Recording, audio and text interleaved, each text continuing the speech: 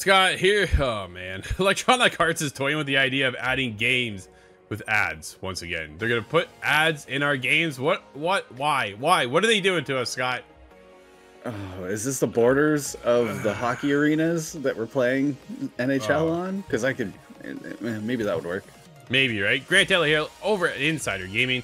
Electronic Arts CEO Andrew Wilson recently divulged that the company is looking at the implementation of dynamic advertisements in AAA games.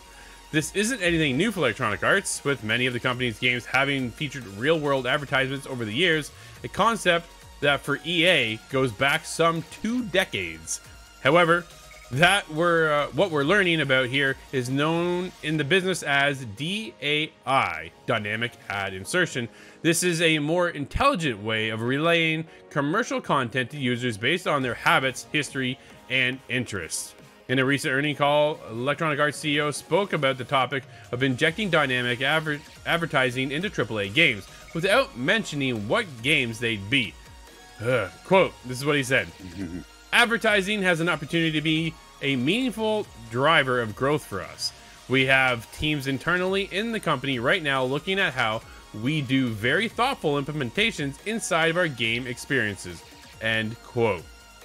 For the longest time, the concept of being shown advertisements in games has been a sticking point for the industry. Most recently, players have been taken aback by invasive ads in certain platforms, with some deciding that sudden full-screen commercials are a good idea.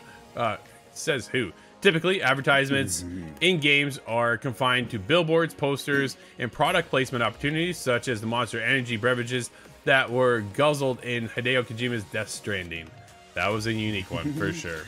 Yeah, Dead Island had energy drinks too, but they were just a generic brand energy drink, and that was an opportunity missed, I suppose. Yeah, not Monster Energy, but it is Hideo Kojima, so you can do what you want. That's true. Right? Scott, how do you feel about this? This one sucks to me, man. Yeah, full screen ads, invasive ads, nobody wants that. Nobody liked pop-ups since the day they were born. But nope. No, there's a big hear me out here. This could be applied to sports games. And where does advertising come up in sports? Well, around the borders, you know, outside of the venues, in some of the peripheral stuff. You might get a hero or a celebrity drinking Mountain Dew for a sponsor kind of thing.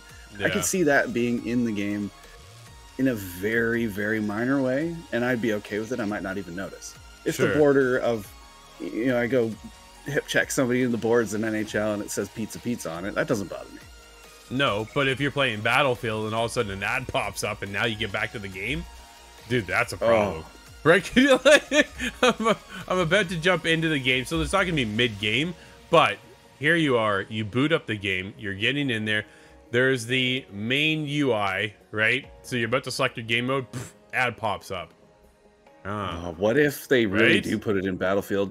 Because I remember a few years ago there was talk about, what if we could charge people for reloading the gun? And I don't remember who, that's a paraphrase. Yeah, so forgive me if that's a little bit off. I don't recall who it was that said that, but I'm very angry.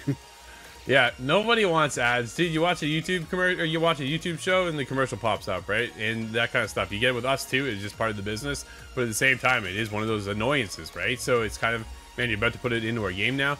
We'll see how this plays out. It's not the first time that they've tried it, so we'll see how it goes. Keep up to date. Let us know over at itgtv.com. Is this upsetting you at all?